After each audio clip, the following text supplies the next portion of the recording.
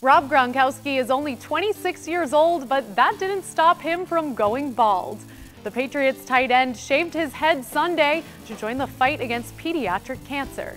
Gronk took part in One Mission's Buzz Off for Kids with Cancer event at Gillette Stadium. The tight end got rid of his dirty blonde locks to raise money and then put his barber skills to the test, shaving other people's heads. After the event, One Mission tweeted that more than 1,000 people showed up to shave their heads and they raised more than $1 million.